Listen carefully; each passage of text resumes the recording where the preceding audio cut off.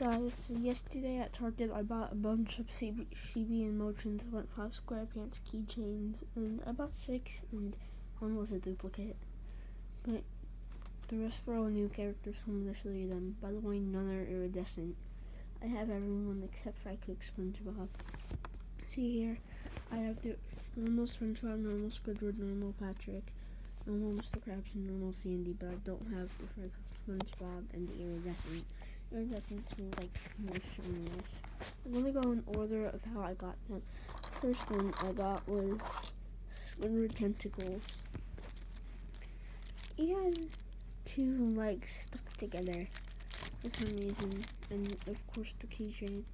But anyway, yeah. Even making my life easier. Next one I got is Patrick.